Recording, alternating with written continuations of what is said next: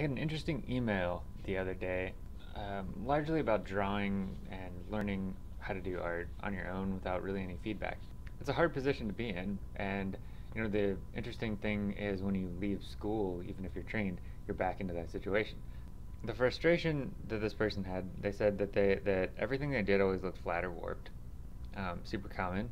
They wanted to be able to capture form, light, and shadow. They're following Scott Robertson's book, but they found it too technical.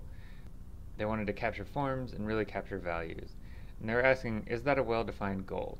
And should someone at my skill level work on projects or work on short sketches?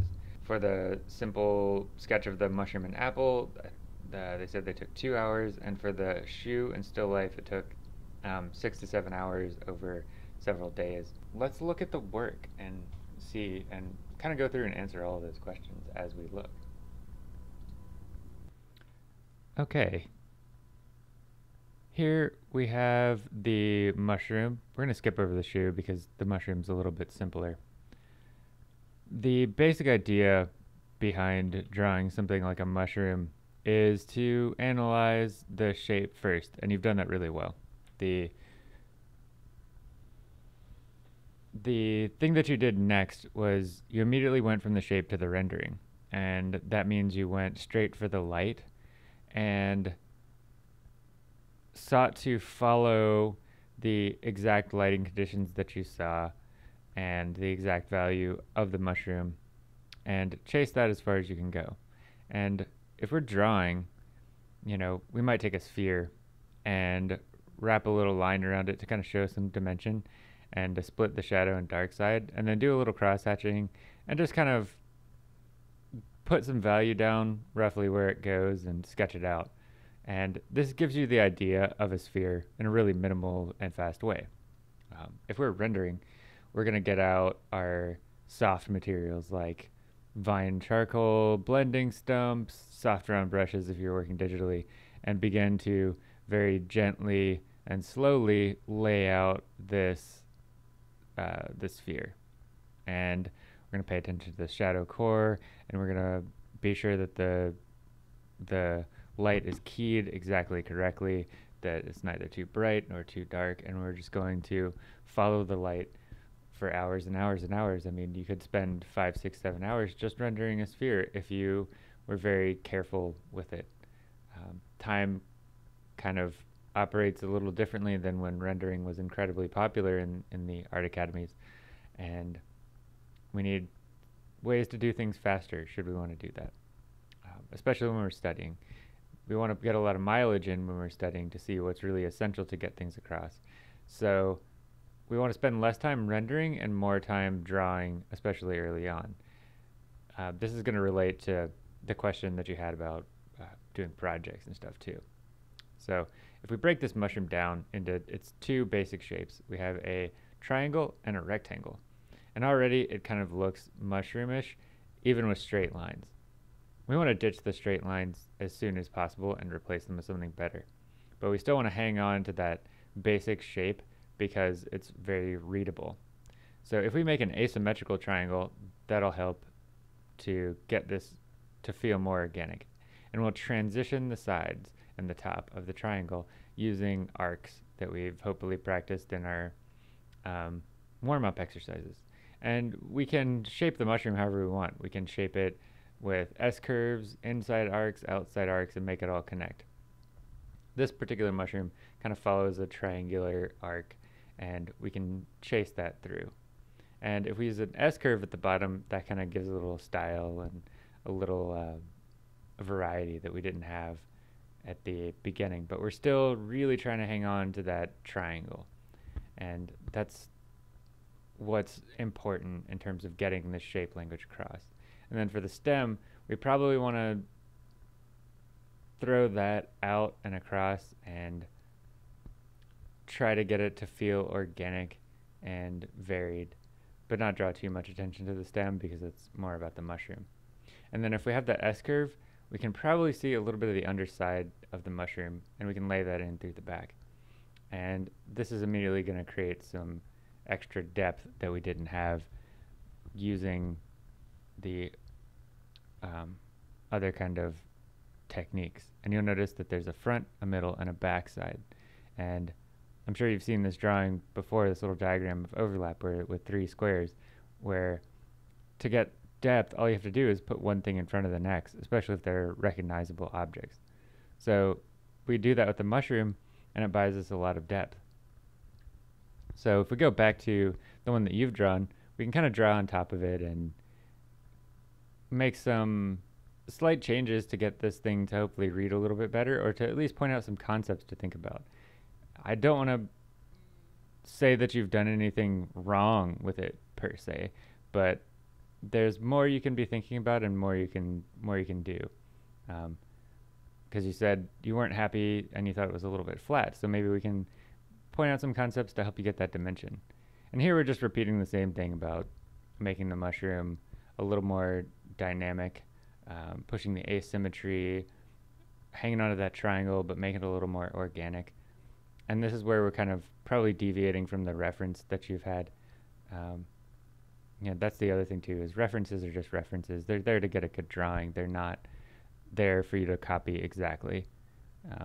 Early on, you'll probably find yourself sticking to the reference greatly, but you may change that later. So here, what we're doing is determining the light angle that you had originally, and we can continue with that. So you can see where the light wraps around the original stem, and so we have kind of like a 30-degree angle light. And because it's a triangle, the most recognizable form that we have related to that triangle is a cone.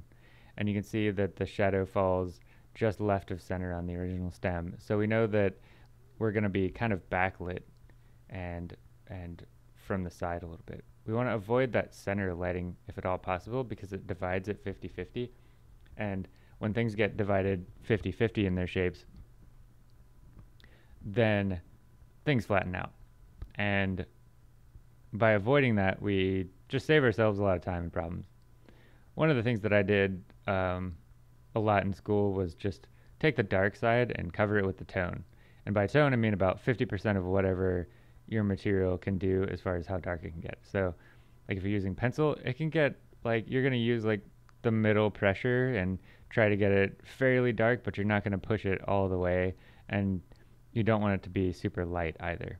And this is kind of the beginning of the introduction of the 5-value system for laying out values, and especially for drawing objects on their own. So what you have is you have a tone, a shadow core, and an absolute dark.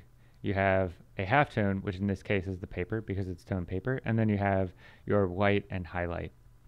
And each of those is related to a piece of shadow anatomy, which is why it's such a good system, because on the dark side you go tone, core, and cast shadow or drop shadow, and on the light side you go halftone and highlight. So here what we do is we take our core tone and we put that in the shadow core, which is the darkest part of a shadow on an object, because that's where the light hits at a tangential angle to it. The cast shadow, we just go ahead and put down dark on the ground, and then we want to preserve a little bit of the halftone in there and use some of the highlight and lay that highlight in. We might need to tweak and play with it and erase and change some shapes, but the basic idea is that we get that going. You can also take some of the tone and put it on the other side of the shadow core so that you soften the shadow core on both sides. And here I'm using a very a hard brush in Photoshop to kind of make a clear decision about where that is. You could use softer blending materials and it may work out a little bit better.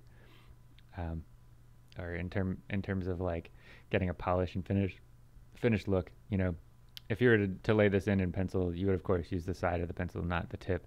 And so if we kind of keep our cone as a reference, we can use that to determine how we want to lay out our lighting situation here. So what we might do is just take our core and begin to lay in our shadow core on this mushroom here with its new shape. And so we're going left of center at sort of that same diagonal that we used in the cone. So we did that cone for practice, and now we're doing like the real thing. So this is kind of an interesting way to go about it. and we're bringing it off the edge and sort of wrapping it around, because the shadow really does come from the back to the front of this object. And so we hook it around, and that kind of creates that illusion that it's going all the way around here. And you can take your time with this and sort of blend it out and um, be sure that it's transitioning as slow or as quickly as you need it to. And then you come in with the tone. In this case, the tone's kind of actually lightening up things, um, mostly just because of the way things were photographed. Your tone actually was pretty good, that you laid in pencil.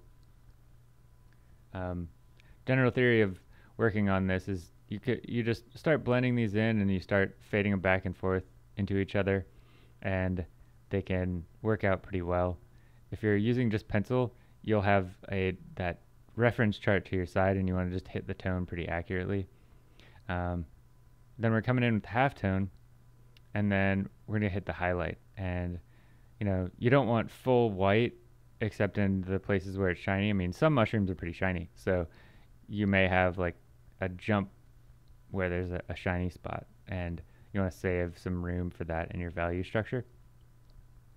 Again, going back to the halftone and covering everything up, making sure that we get lots of that halftone, that there's a distinct dark and light difference when we look at it.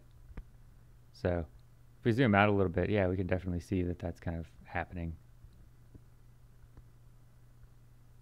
And we can take our time with,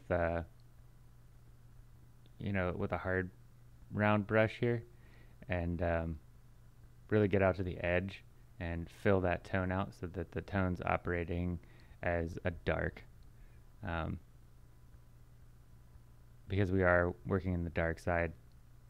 And there's actually a whole style of drawing and painting, which we would call like graphic style, which is hard edges and sharp shapes. And what's neat about that style is you can use subtle value shifts to get things across. But in terms of learning, it's really cool because it forces you to kind of make clear decisions about all of the shapes that you use, including all of the shadow and light shapes. So maybe this isn't the best for producing like a finished rendered work, but it's good for learning, because what this is teaching you to do is lay out roughly, or like deciding like very clearly where the bits of shadow anatomy are. And when you're beginning and kind of self-policing and self-checking your work, I think that's important. You want to develop sort of these methods of determining what to look for in your own pieces, basically. So here, now we have basically a cylinder that we're going to work on. And we're going to go left of center and lay in the shadow core. We're moving this over, so we're going to have to paint over the original dark stuff. But we're going to use basically the same process. Take the shadow core, put the tone on that side, and lay that in all the way out to the edge, being careful to actually fill up all the space and close up the shape. Then we're going to run into the halftone, put that on the light side, and that's going to lay out this cylinder. We may or may not get a little bit of highlight. It depends on the texture, but we're definitely going to get a cast shadow. And that shadow is going to get cast from the mushroom cap onto the stem and wrap around some of the mushroom stem and sort of disappear into the tone. And then you would get a ground shadow too, but we don't need to lay that in to make the object clear. We're just sort of practicing as far as this goes. So we can take some time and kind of blend it together and soften up the edges. This is the interesting thing about using a graphic style, is that if you're working digitally, or even if you're working analog, you can start with the graphic style and then smooth and blend everything out after. I think that's a pretty valid tactic, because it helps you go through the decision-making process more readily. And anything that makes it easier is good, because art's hard enough already. Drawing's pretty difficult, I would say, because as you get better too, like certain things get easier, but it overall stays difficult because You have more ambitious things that you want to do, and as your ambition increases and your skills increase, things stay difficult, and that's a good place to be because you're always gonna push yourself to do better. Um, so here I put that highlight in just to try it, and I didn't really like it too much, so I knocked it down a little bit, and you can still see some highlighting, but it's not like the most dramatic thing ever. And I think that's another thing too is one of the nice things about doing sketches a lot and doing small stuff and not doing big projects is that you get to try stuff without it costing you a lot of time and effort. Um, right now we're about 15 minutes into the video, and we're about done with this mushroom study. And the last thing we have to do is come back and bind up the edges and figure out how we want to use line. If line's a valid part of drawing, and we can use that to bring clarity to the objects that we draw, make sure the shapes are closed, and make sure everything reads. We can use line weight variety, we can use straight lines, curved lines. We can even get into colored outlines and stuff like that if you're interested in using color ever. And we can kind of blend what drawing and painting means digitally. If you're working analog, you definitely want to come back and just bind those edges with a little line, but you don't want to go through and put this super even heavy outline around everything because it'll, again, kind of flatten it. If you're grouping objects and drawing still life, you can actually lose edges completely into shadow, and the still life will still work overall. So if we look at the shape of this mushroom, turning them off, your original mushroom is fine. There's nothing that I would say is wrong with it in terms of getting it to read as a mushroom, right? It's immediately recognizable. It's a good shape.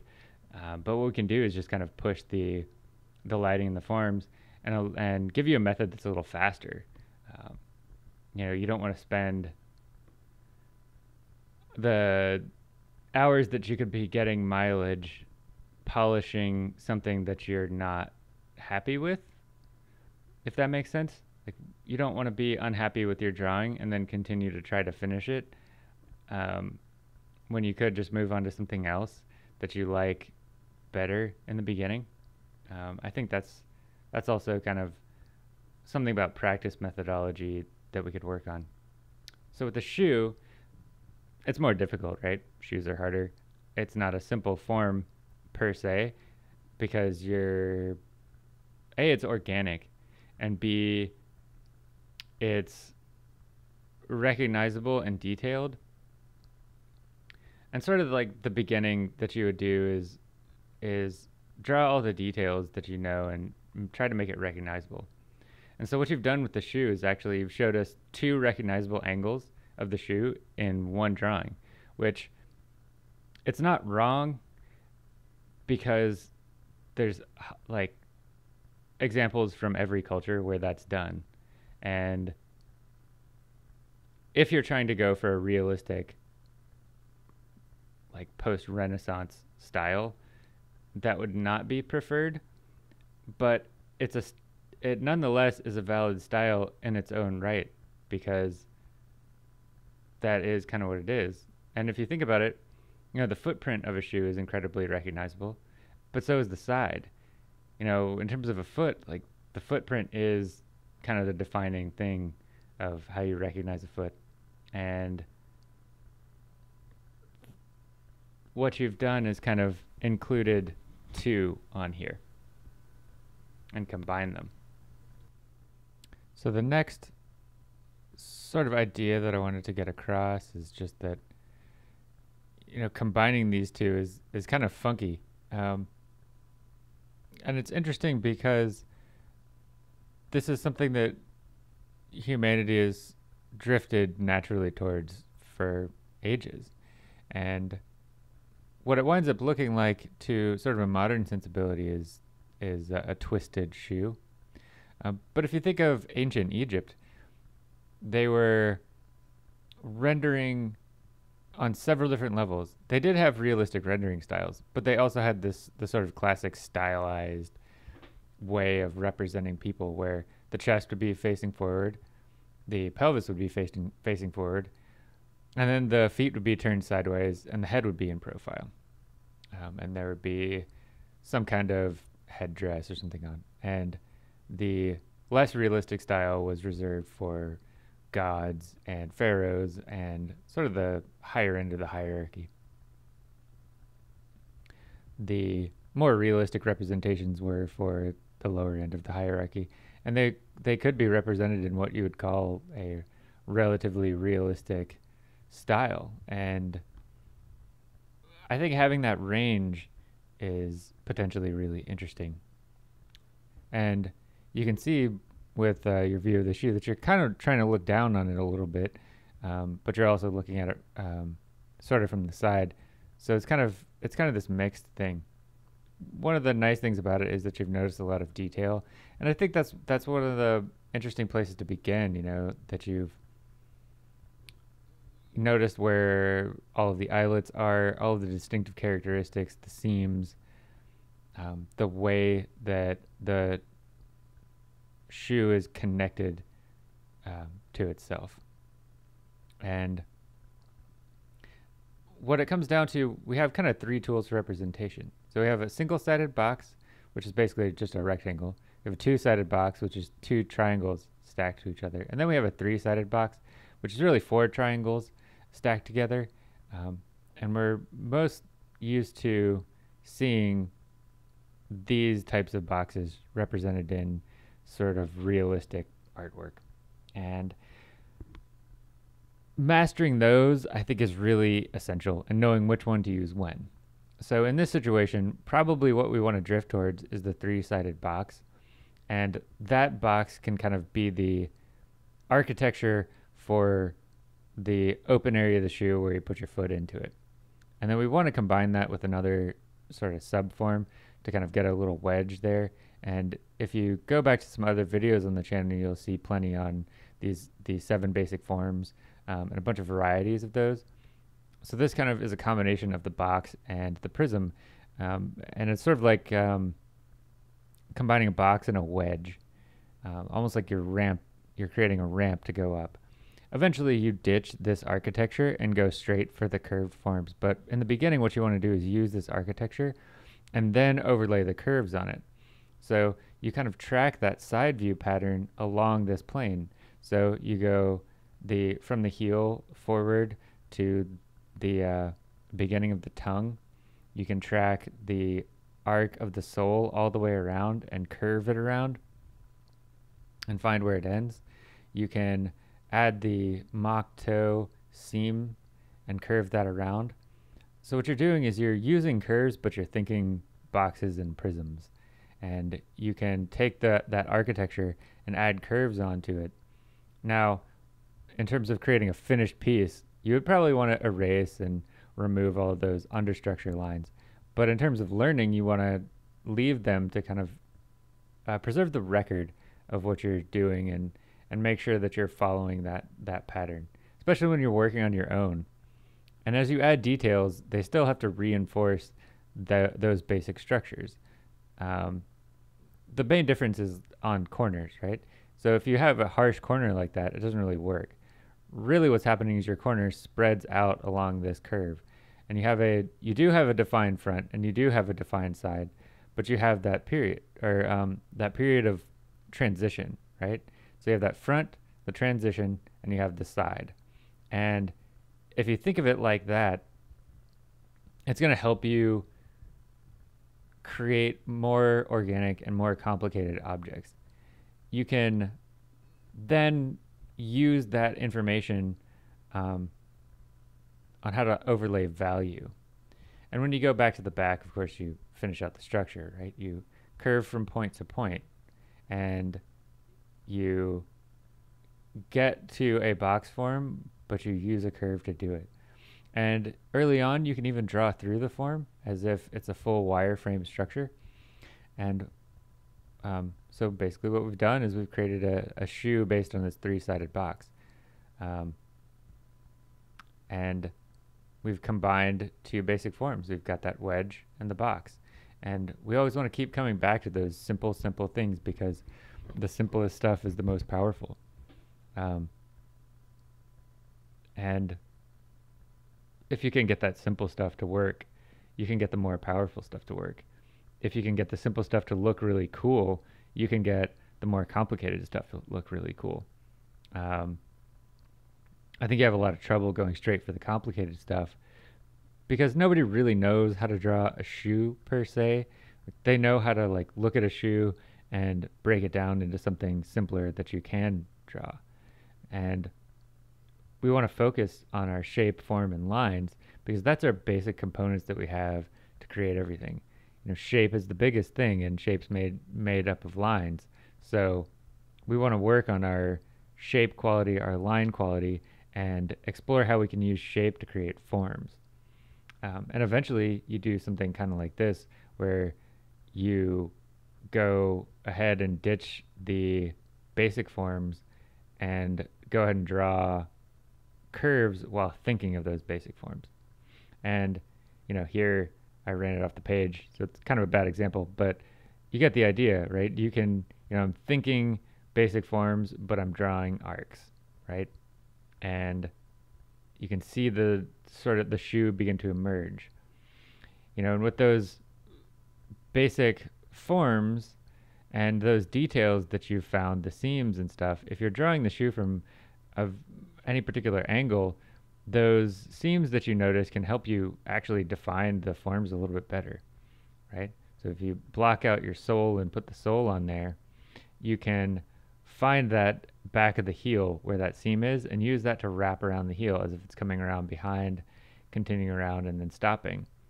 The corner of that wedge form that kind of makes the triangle of the back of the heel winds up being that seam that you have indicated there. And you can use that seam to indicate how the form progresses around the heel. It might even be sort of an arc like that. And if you notice those levels of details and how they relate to the form, you can use those details to help reinforce the form. So that's kind of the way that I like to think about it, is all of those details, and you can change them too. Like if you see a detail and it doesn't go along with the form on the shoe, you can change that detail to help you create that form. So I think that's a really powerful way to think through this stuff. And as you change your way of thinking, it's going to change the way that you approach the drawings. And as you think better, you wind up drawing better. And the point here is to kind of incorporate one thing at a time. So I'm kind of showing you a full path that goes a little bit beyond of like where you are right now and what you want to do immediately next. What you want to do immediately next is get those basic forms. Where you go with it is here, right? You want to end up where you're able to have those forms in mind and draw straight for the curves and arcs and know whether you're drifting off of that immediately. And you're going to want to practice this at some point where you do a study of these basic forms, break down, then go next to it and go straight for the arcs. That's kind of the intermediary bridge, right? So that way you have the forms in mind, they're in the position that you want, and then you go straight for it like this, rather than overlaying them on top of each other. Because sometimes you just need to force yourself to develop in a certain way, and you always want to trick yourself into doing something slightly more challenging. And you can do a lot of warm-up exercises and just keep drawing boxes and keep doing things that are basic like this. One of the things that we're talking about with these box forms is doing an organic box form. And it's sort of like if you remember the dice you use in various games where they have rounded edges and they don't have any strict harsh corners. You can see they have these curved flat planes on them, and then the corners are curved, and you wind up with a die that looks like this. And those transitions are kind of rounded, and they go flat, and then they round and go flat again. And that's kind of what's happening with shoes. You're creating that arc everywhere that you're changing plane direction. And I think that's the tricky part of shoes, is that they're sort of unforgiving because they're so recognizable. Um, some of the ways you can practice are just by creating little bending planes like this. And you can see that in some of the plane exercise videos that I've done before, where you just kind of work on these basic planes. And it's kind of low stakes, low effort, because you're only working on something very simple, very basic, and it's not the end of the world if you mess this up, right? You can work on simple arc planes like this, and this can help you with the idea of continuous transition from plane to plane, where it's curving the entire time. And that can help you also work on things like basic cross hatching and so on. The other thing that you'll want to do is, if you're having trouble with something tricky, break it down and do a study next to it. So I just did that little arc study, so now I can bring the information that I did back to the transition around the corner of the shoe. And I'm kind of over exaggerating what you would do here so that so it's very clear what's happening. So I'm going around that corner, following with cross hatching, and then I'm going up the length of the shoe with cross hatching. And you can begin to bring out forms in a more dramatic way by using that sort of technique. Next, we want to take a look at, I suppose, the next stage of everything, where you're wanting to get more advanced with the way that you treat objects. And in drawing, it's good to keep in mind that everything is an object. You know, everything from a person to a shoe to the project that you're doing, it's all objects. And your question was, should I be spending time doing quick stuff or doing long projects? Let's say your project took 200 hours, which that's a long time for a project, but depending on the project, that could be a reasonable amount. Let's say you're going to spend that much time rendering something. You would want to do several studies leading up to that so that you kind of have a plan. The last thing you want to do is do a giant project that takes you 20, 30, 40, 100, 200 hours and wind up with something you don't like in the end.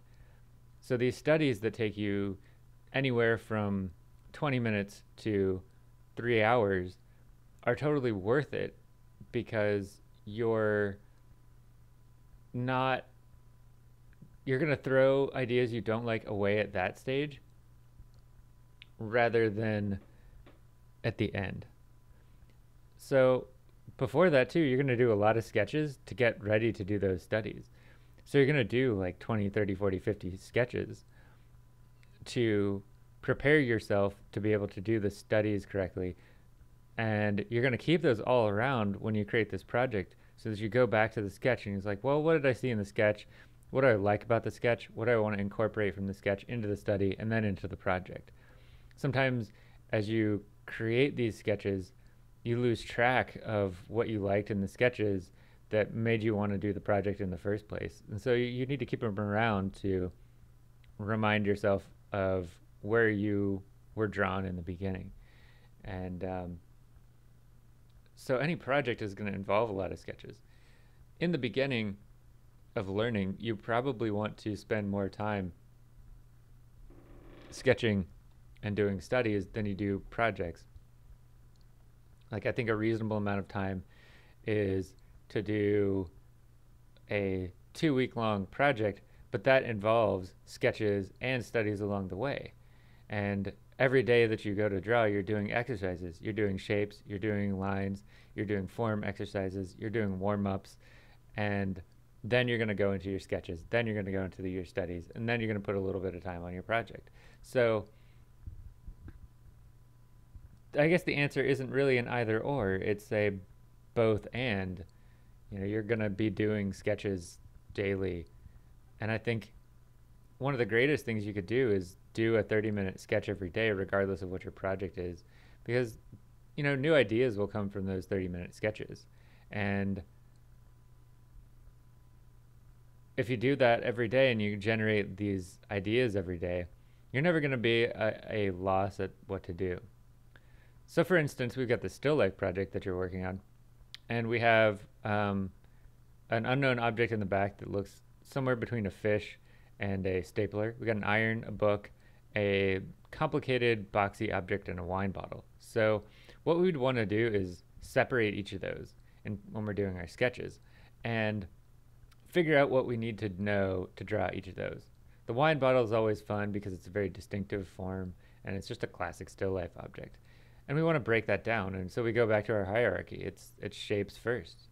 And the shape that we use is a rectangle stacked with a triangle, stacked with another kind of transitionary triangle, and then another rectangle. Then we arc that out and we convert it to forms, and we convert it to our basic cone form and some cylinders. And that gets us a wine bottle. So here we've analyzed the kind of three-dimensionality of it. And to check ourselves, we could throw an axis down the middle, we can measure out our proportions, and just refine it a little bit more and tailor it to the specific wine bottle that we have in front of us if we're trying to be really representational and realistic. You can use the label to help with a little bit of that dimension as well, because it's just another thing that helps you remind everybody that it's a cylinder. You can even probably see through it a little bit depending on if it's empty or full, and you could potentially see the internal structure where you can put your thumb to do like one of those fancy pours that you do with the wine bottle. The book is really simple, and it can be easy to make a book just look like a box and not make it look like a book. It's just a three-sided box that's very thin, and you build something up like this. Now, to make it really look bookish, you need a few extra details that help you out. Like if it's a hardcover book, you'll see a little dip around the hardcover back towards the seam where they bind it together. It'll have sort of some thickness. The pages might curl and bend, and the bottom cover will have some thickness as well. So you can work on building out subforms that are tailored to that specific book that help you get across the idea that you're looking at a book. You can even put in little page textures and so on to kind of build this specificity around the book and make it more immediately recognizable. And I think those are really important to do because you want that distinctive quality to come out.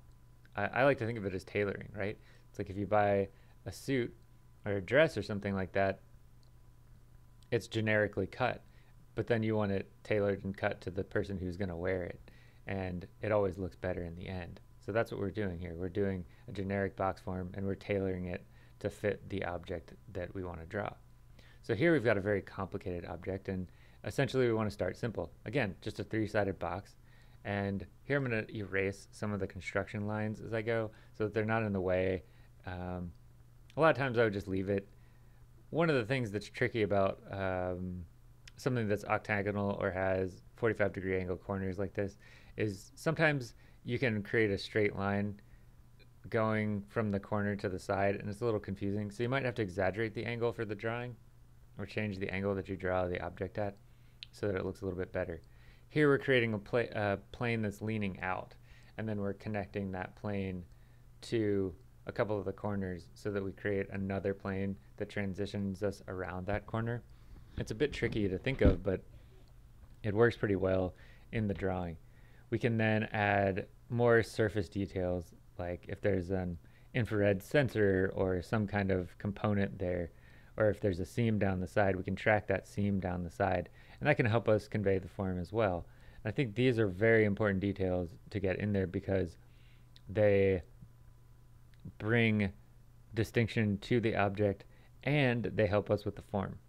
And anything that can do both of that at the same time is just fantastic to put in there. I think it all depends though on how well you can draw those basic forms. So if you've done your warm-ups and you've done your exercises, where you've drawn those basic forms, it should be relatively easy to continue with it. Let's see. So the iron, we want to start simple, right? We want to start with that triangle shape of the face of the iron, and think about that in perspective, right? We're looking at the iron kind of from the side, and we can build out the forms from there. It's more or less continually a curved triangular form, and then we put a handle on it. So our iron shape kind of looks like that. It's fairly simple, and we put all the little steam holes and everything to help that along. But I mean, once we get that basic iron shape, it's very distinctive and it's very easy to track and to follow. And if we can get that shape of the bottom face of the iron, then everything else is much easier to draw, and it'll maintain that distinction no matter where you are. And so right here, we've done the sketch phase for this still life. And now we want to do kind of a study that combines all of that information together. We have it in our memory what the still life looks like and where everything is kind of positioned. And we may have to do some stuff to kind of rearrange these objects and reposition them to kind of help them make sense. So if we look at your particular still life, we start with that Y for the box form, and then we know that we need to change some angles to make the box form make a little more sense. And that'll kind of change some of the shapes that you're using. And so we want to refine it more like that, right? We can then work on distinguishing the book a little more. Like we can, we did the study in the other direction, but we can turn that, the binding corner towards us more, and it's still going to retain the distinction of a book. And one of the interesting things about constructive drawing like this is that we can actually draw through forms as if they're sort of transparent, and that can actually help us lay out a whole structure.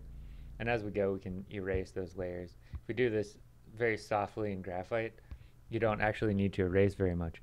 If you do it digitally, you can just draw over everything in different layers and turn layers off and on and erase stuff on different layers, and then you can delete old layers and so on.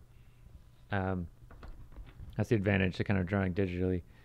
Disadvantage of digital work is cost of getting started with it, although that's getting cheaper all the time.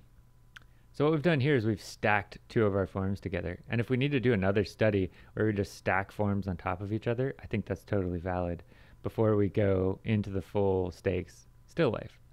So now we have the iron stacked on the book, and everything's kind of laid out a little bit better. Now here we want to make sure when we lay out this complicated object that we don't intersect them or overlap them in a way that doesn't make any sense. So we'll want to maybe move the object just a little bit. And here I'm playing around with this corner and how I want that corner to look. I wanted to show the bottom of that corner so that it makes sense in the space. And here what we're doing is we're kind of making judgments about how these objects relate to each other in the space and how they share the same ground plane. And if we need to draw out the ground plane, we can do that too. So here we have that leaning plane out on that object that we practiced. And remember, it's now turned to a different side. But we're still taking the same ideas, the same information. We're just turning it to make it make more sense. And then here, I'm going to draw through and move the wine bottle a little bit and try out a couple of places for it. I think putting it over on the right runs it right over to the edge of the page. And if we want to include it, that's kind of a bad position for it. So moving it over to the left might be a little bit better, and then raising it back and above so that there's a little negative shape there, I think could work a little bit better as well, so that it's not breaking that ground plane. Here I'm turning off the layer of the original so we can kind of see what's going on. And I mean, there we have our basic layout of the still life. and we can be pretty sure that nothing is passing through each other on the ground, and that the architecture of the still life kind of makes sense. Everything would need a little more refinement, right, before we go further with it and take it to finish. But in terms of a layout, this tells us a lot of what's going to go on with the drawing as it progresses through the the stages of finish and more layers. So I think this to me is a useful place to have a still life early on, because we can see where it's going without tons of time sunk into it. And I think that's the advantage to a process where you run through the sketch, the study, and the finished piece or project phase, because you're never at a loss of where to go next. You and the other thing that's interesting too is with this sort of process, you can cycle back through. Like if you do your sketch and it doesn't really work out, you just do another sketch. If you go into the study phase where you're kind of laying everything out for the first time and it doesn't work out, you can go back to sketches, do another study, or just go from study to do another study and try something different. The apple's another thing entirely. What it is, it's basically a sphere. And if we're drawing instead of rendering, we want to get to the essence of that sphere really quickly. And so we would divide that, find its hemisphere where it separates light and dark, and do that. In anime and stuff like that, you actually see shapes like that where you see basically a light and a dark side, and there's not a lot of rendering involved. We could be way more careful with that and do like lots of cross hatching and so on. And dividing up that light and dark half has to do with this warm-up exercise that I'm currently going through. And this is what we call a straight in, straight out exercise. It's where you go straight off the edge, arc across, and then go straight back in. And I'm doing kind of badly going slow, so speeding up for me helps with the elegance of that line. And I think relaxation is a big part of this exercise too, so that your hand is physically relaxed, you're relaxed, and you're just going across and going across and going across, straight in and straight out. And this is going to help you render everything that's rounded and draw everything that's rounded, because you want those arcs that you draw across round objects to be really fluid and, I guess, beautiful in a way. Even if the outer contour is not perfect, if you can do these arcs really well and remind yourself and your viewers where that is, it's going to work out nicely. Once you find where the separation of light and dark is, you can construct with tangent lines where the shadow is going to be. So because that arc comes down in front of us, we know that the light is kind of coming from front to back. So the shadow is going to kind of go at a diagonal from lower left to upper right in this particular situation. Now, to make this an apple, we need to do a little bit more work. We need to put the place where the stem is and create a little subform, because it's kind of dipping down like a cone that's cut out of the sphere, right?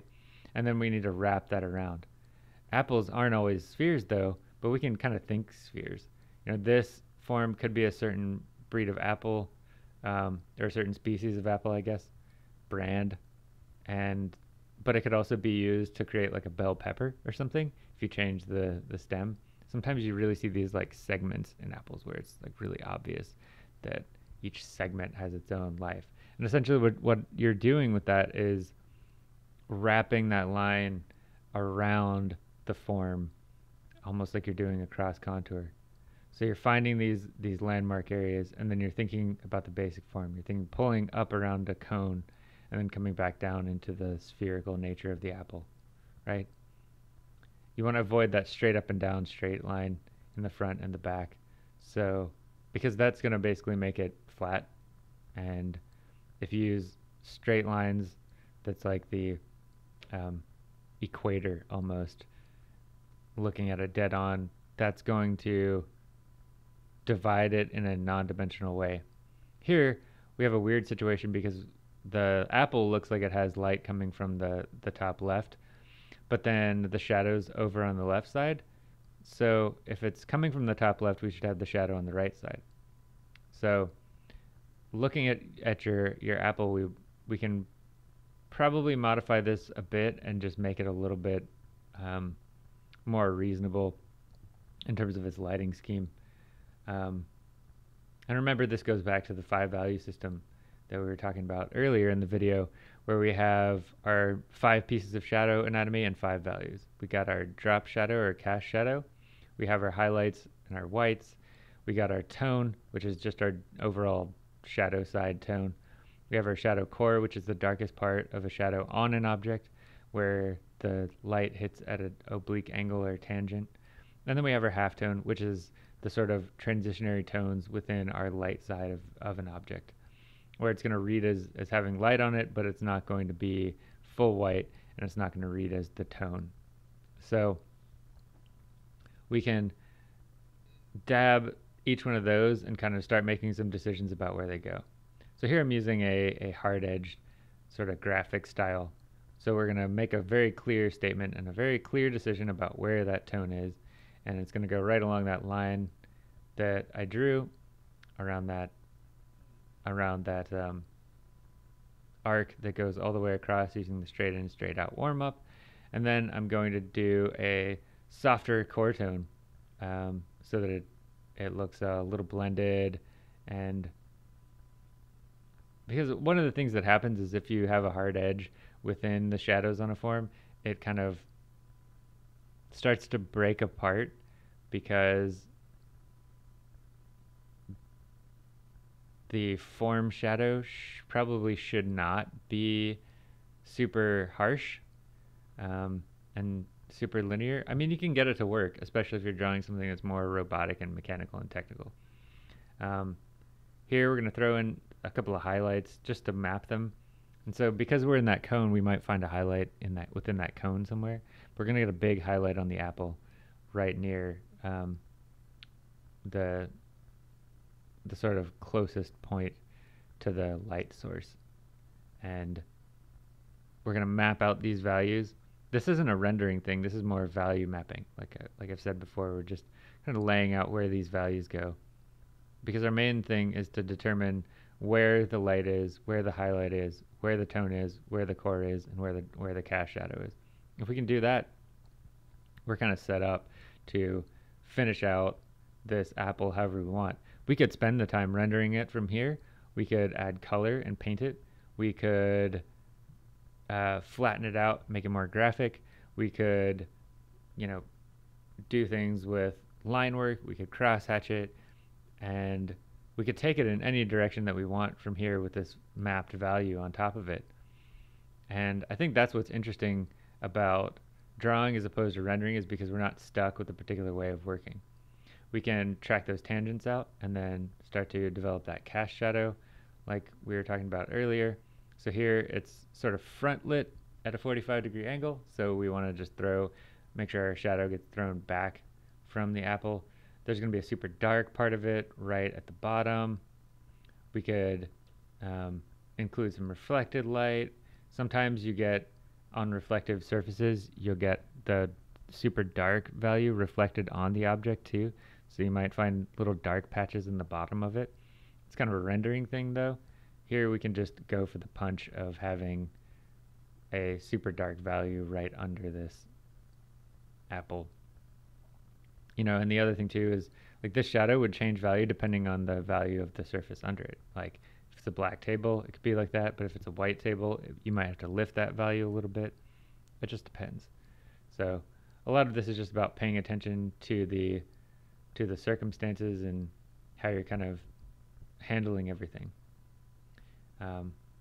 We can change the style at any point and make it have soft edges or harsher edges. We can use harsh edges and blend a little more. It just depends on where you want to take it and what you want this thing to look like in the end.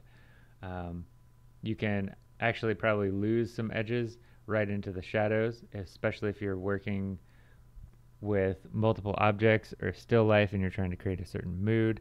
We could bring some dark values into the shadow core tone and push that shadow core darker than it should be.